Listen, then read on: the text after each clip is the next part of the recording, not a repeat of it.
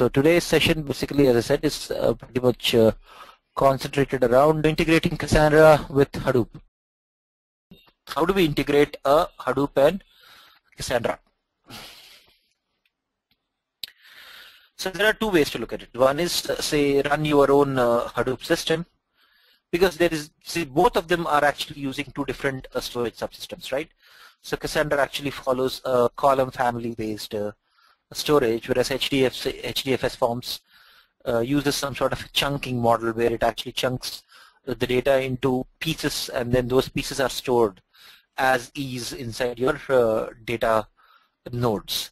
So they actually can't be interchanged, since like, so if the Hadoop cannot directly read Cassandra's column family, and Cassandra cannot write to a Hadoop or a data node in a sense, right? So that's the reason there's a big challenge with respect to integrating them together, right?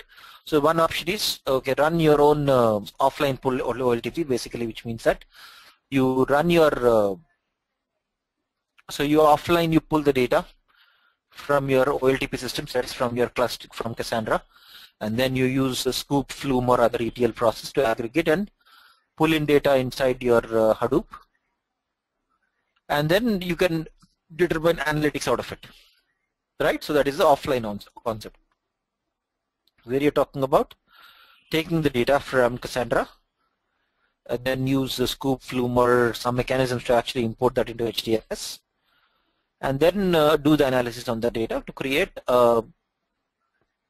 offline analysis. But it's naturally meant to be for only high latency offline analysis. Basically, you're talking about, say, even if you're pulling it on a daily basis, so you're taking on a daily basis the back data from Cassandra and pushing it in. So there is a delay of approximately a day, and again, the amount of time that you spend in processing the data will be the additional delay that you would have before you have the results of the analytics. Sometimes it might be late, sometimes it's basically useful, but there is a lot of useful cases where you talk about history analytics, which is very highly used in the industry today. So for history analytics and etc., this will still work. There's no issue as such. But when it comes to a case where you're really not, history analytics is not, I want really the real-time analysis, then you have to follow some sort of an online pull model, where you actually have to analyze the live data from the transactional DB. Okay, so you need to obtain the live data, at the same time push it into HDFS, and then immediately feed back the results into the live system. And then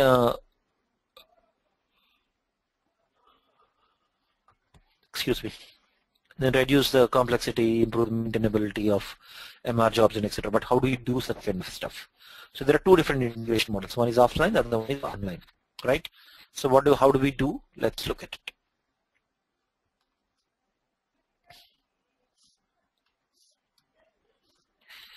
Okay, so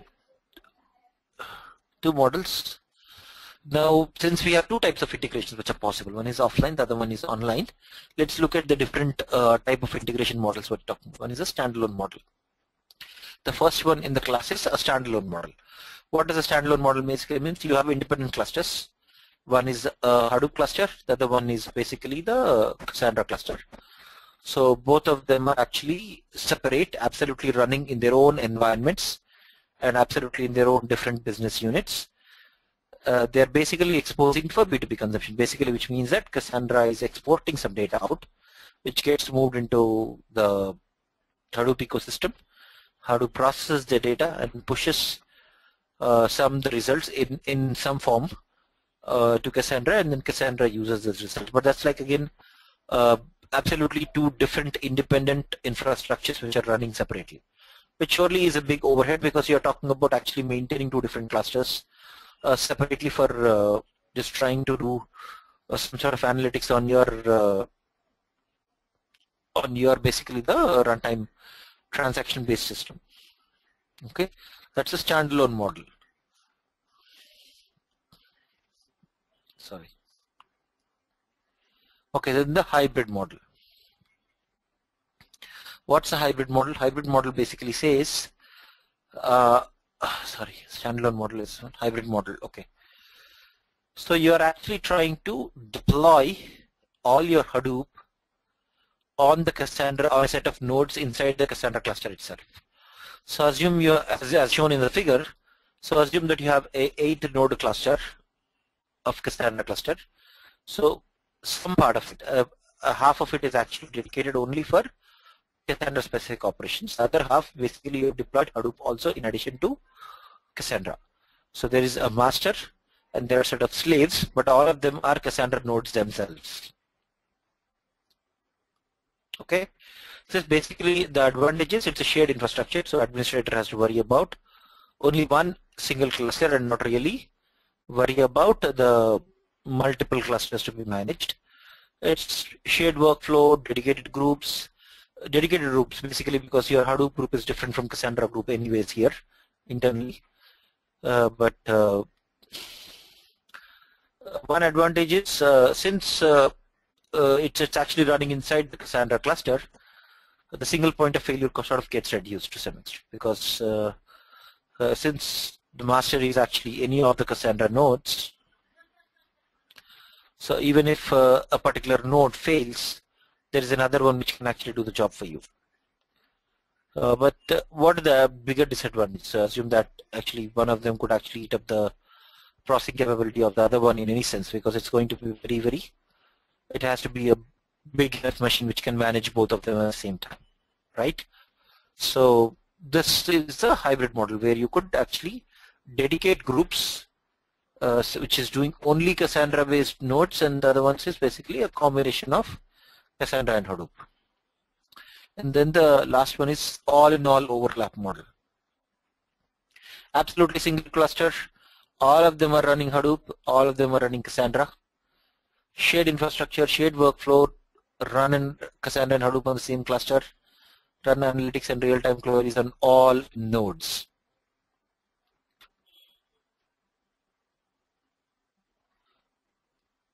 This is the third all-in-one, all-in-all overlap model. So there are three different types of integration. One is a standalone, where you actually having absolutely two different clusters and they exchange data between them. The second one basically is again you're running both of them in the same cluster, but you're still dedicating a set of nodes for each of them, saying that a pure Cassandra and Cassandra Hadoop combination is one set of it inside the cluster. The third model is basically an absolute overlap, where you're running both Hadoop and Cassandra, everything on all the nodes in the cluster.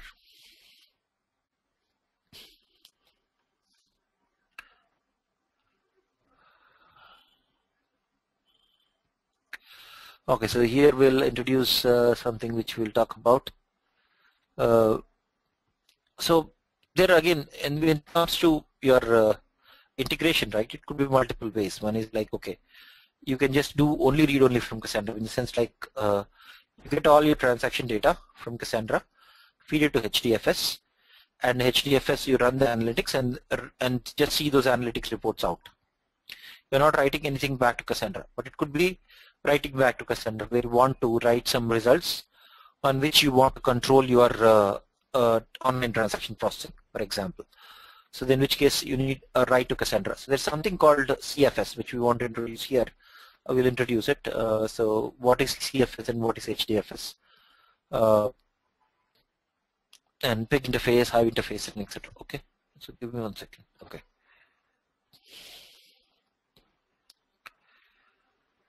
Okay. So now when you're running both of them together, so they have to exchange the data in some way or the other, right? Because there is no, both of them have their own storage mechanisms. They don't really map to each other, right? Because Hadoop cluster stores them in chunks of data inside data nodes, and whereas Cassandra stores them as in a column families. So instead of that, they actually define something called an input format and output format, which is basically some sort of an intermediary mechanism between the two different storage models. So it's called column family input format, or CFIF, or column family output format. So all the inputs, or rather the data that is read from the Cassandra column family, it gets converted to column family input format, which gets fed to the Hadoop cluster, and Hadoop cluster actually shares back a CFOF, which is more, it's basically an agreement. It's some sort of an agreement between both the clusters saying that, okay, this is the form in which I will give you the data, and after processing, this is the form in which I will give you the data. So they have defined this interface, what we call it a CFIF and CFOF, for exchanging the data between the two clusters, between Hadoop and Cassandra. Okay, so then Cassandra file system. Okay, so what is a Cassandra file system? Now that we have understood how the HDFS actually works, right? So we need to have, if you have some file system which is very similar to HDFS, right? Which is very similar to HDFS inside Cassandra, some support very similar to HDFS inside Cassandra, then you can completely get away from HDFS, which means that your OLTP data is written into the Cassandra, and your analytics data is also read from your OLTP database in a way, right? So you don't really have to have two different storage systems, which was the problem to because there is no mechanism of actually doing that today. So Cassandra actually introduced something called Cassandra file system, which is basically an HDFS compatible file system, but this is actually introduced only in the commercial version, which is the DataStax version of Cassandra. It is not available in the open source version. So it's not there in the open source Cassandra distribution. This is something which is available out of the box inside the DataStax distribution, and DataStax distribution actually provides Hadoop also inbuilt into the Cassandra distribution. So as a result, if you have any Hadoop programs that you want to run, you can take that and do some basic modifications, and that should run on your CFS based system just like that. So that is the biggest advantage of using CFS. Basically all your Hadoop programs you can run directly on your Cassandra system itself. So in a way you are actually having a analytics system over a transaction processing system or over an OLTP systems. So Kavita, did you get that? So as I said, so this is basically the ones which is very highly used in the industry today. But as I said, all the people who are using it, they're using the commercial version of Cassandra because it provides you a CFS out of the box, which is basically a HDFS compatible file system. So there are some additional advantages because I know with Yarn Hadoop has improved quite a bit, but it's still a single point of failure in a way. It's master-slave model. So bringing the entire Hadoop name node, secondary name node, and data node capabilities into Cassandra, the complete single point of failure issue is gone, because now that all Cassandra nodes are absolutely equal, and if some particular way of handling the name node functionality is already put into the Cassandra system itself, then since all nodes inside Cassandra are absolutely equal, the SPOF issue is completely gone, right? And absolutely easy Hadoop integration, because as I said, you can run your programs with a slight bit of a tweak here and there. We'll look at some examples of the tweaks, and then you can just run your Hadoop programs directly on your CFS based system.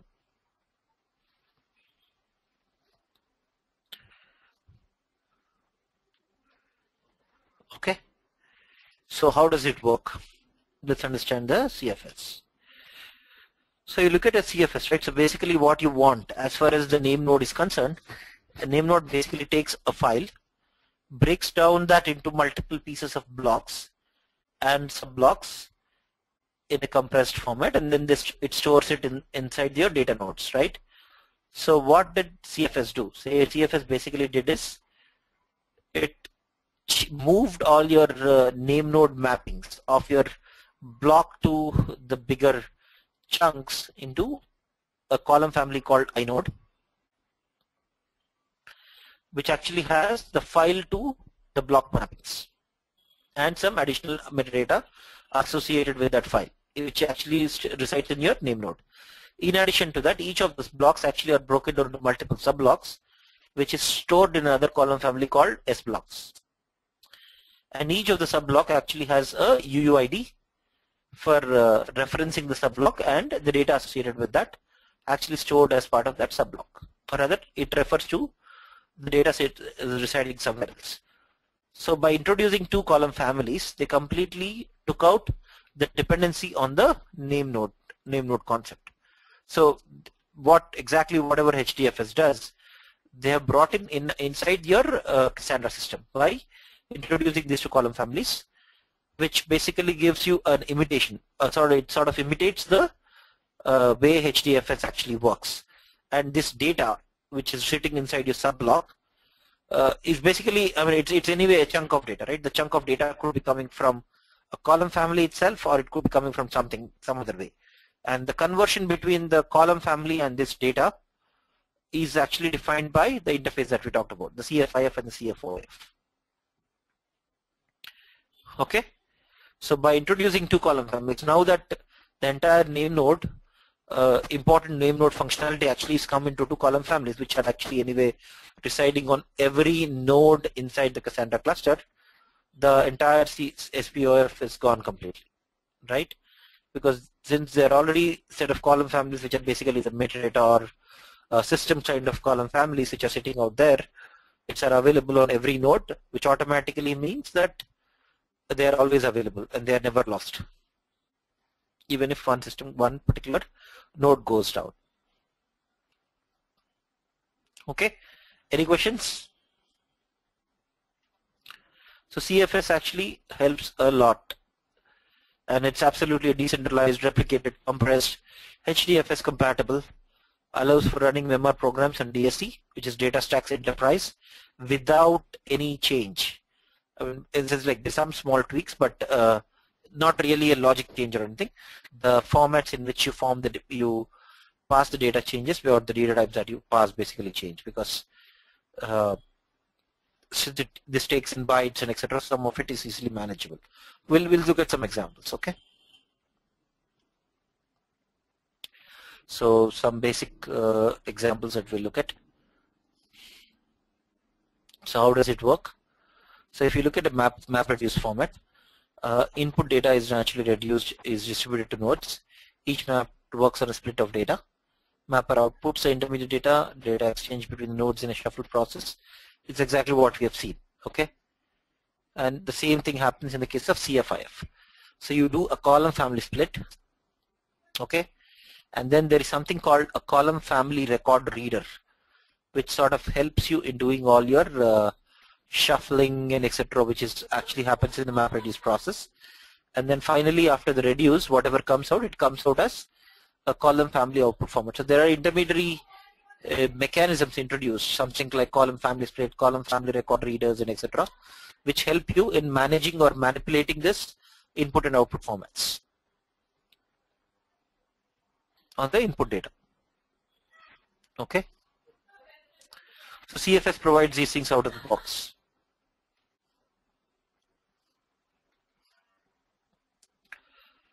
Okay, so how does it change from the existing HDFS tracker? So client submits a job goes to the job tracker, okay, and then it receives some information from the configuration options.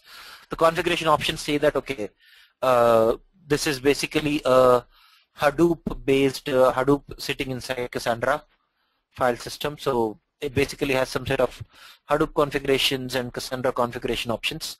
We look at some of those options, what are the various options available, but so you need to configure that. It receives the information from the configuration options.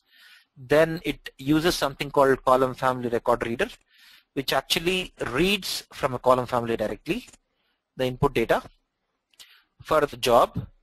Say for example, in this case the price or something, it picks up all the data information associated with that, does all the column family split if required, and then uses that data for doing the processing. So basically your data is coming from a column family instead of the chunk model in which you in which HDFS manages. So it does this, and then it provides the data in a specific format, which can be on which you can run your MapReduce jobs. We'll see that. Okay. So what are the various configuration stuff that happens? So basically there is something called Cassandra specific configuration, there's something called Hadoop configuration. So as far as all your job input classes and etc., they have to be in line with the input your interface input classes. So now the job actually gets column family input format. It creates the column family output format. Then it takes all your output key class as byte buffer, because byte is the default mechanism inside Cassandra. So it uses byte buffer instead of the other things which it actually uses. And then in the output it uses list. So these are pretty much you're trying to map something which is basically supported on both sides, right? So byte buffer is something which you can take directly inside Cassandra, because Cassandra takes data directly as bytes as well as lists. So you're trying to basically map the data types which are common across both of them. And then there is a Cassandra specific configuration, which we call it as say put your set input column families, input partitioners, etc., which is specific to Cassandra. All of that stuff you actually have to configure. So you have input data, which is basically distributed into the nodes. So each map task actually works on a split of data. So it goes to a particular node, takes the split of the data, run the map job on it, or rather multiple levels of map on it. It need not be just one level. Here we are showing only one level, but it could be multiple levels of maps. And once the maps are all done, the mapper outputs the intermediate data. Once its intermediate data is out, then you do a shuffle. Shuffle in the sense like you actually make sure that all the related keys are actually accumulated together. Once all the similar keys are actually accumulated together, then you run the reduce, which will surely reduce the overall data. Basically, it's sort of crunching the existing data. It reduces the overall data, and then that gets written to a output, which is your reducer output.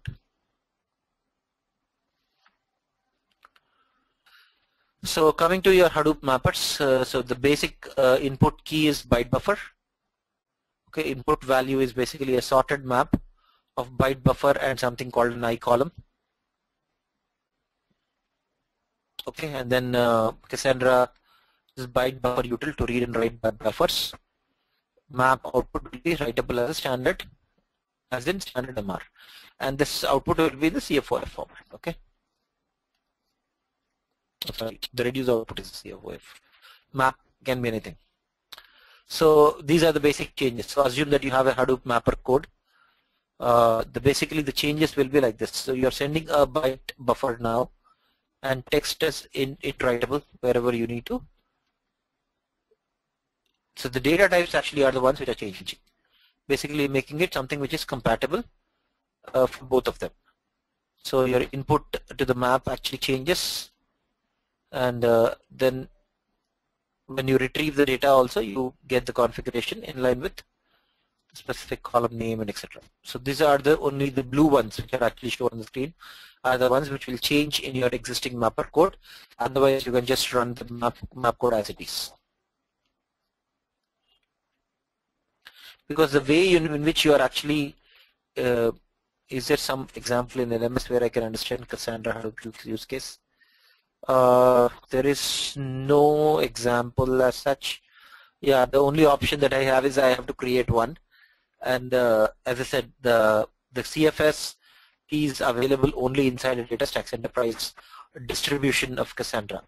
So the only option that I have is I have to get a DataStax Enterprise installed.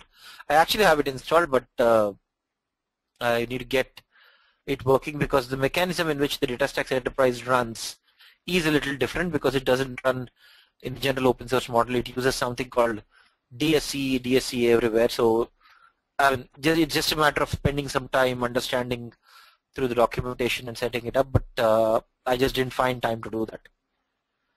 I'll try and see if I can get something, and I'll show it to you next week. Okay.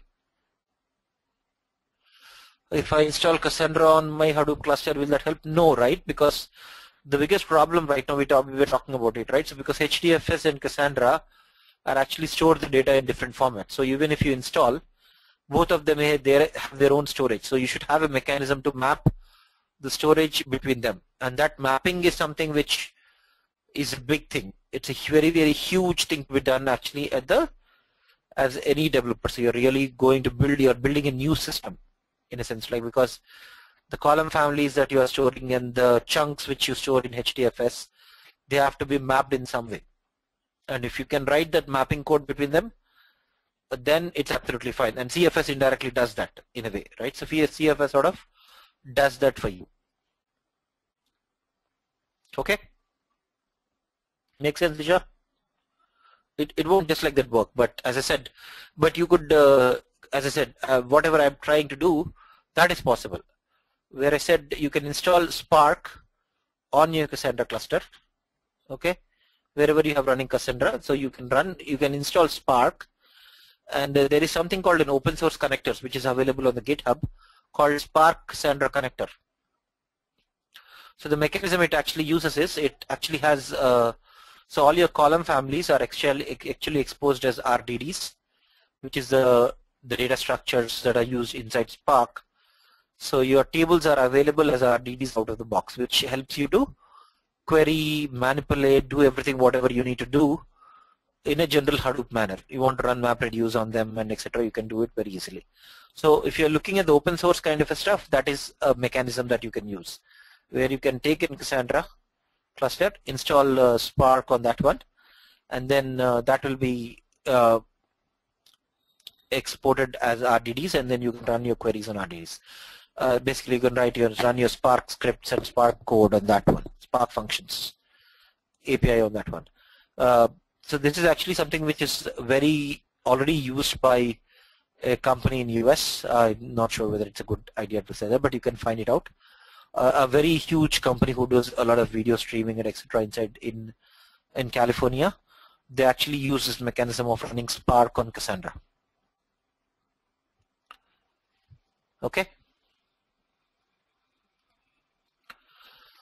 Okay, on the reducer side, input is whatever you get from your map, and then output key is a byte buffer, which is nothing but a row key in Cassandra, because anyway a row key is a hash.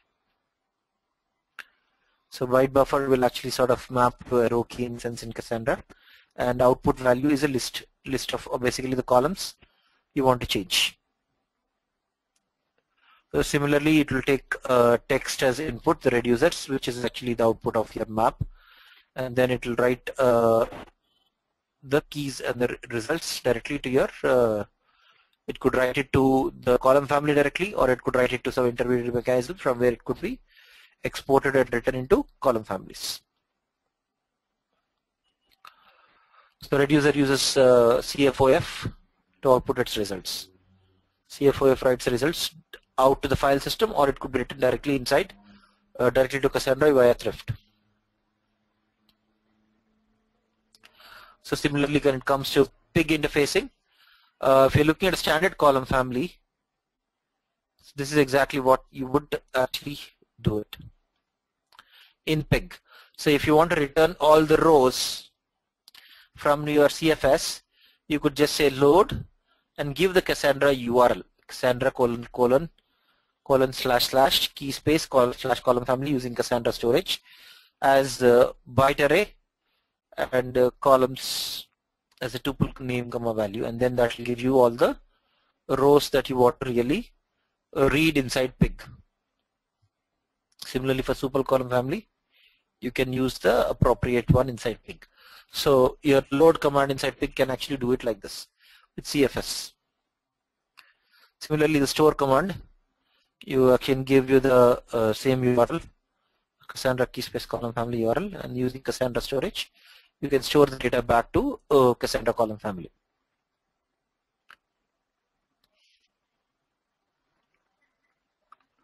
Okay. Similarly, Hive, naturally there are data type changes. So basically CQL3 is text, which Hive is string and etc. So all these mappings have to be done properly. It's just a reference for you guys as to how does it actually get mapped. Begin, it's pretty much similar. CQL3 and sort of works out on the similar lines, but Hive does not have any UUIDs or the hashes, so they basically become binary types as far as Hive is concerned. Okay, so then you need to set a set of properties which is the serialization, deserialization properties, the table properties, etc.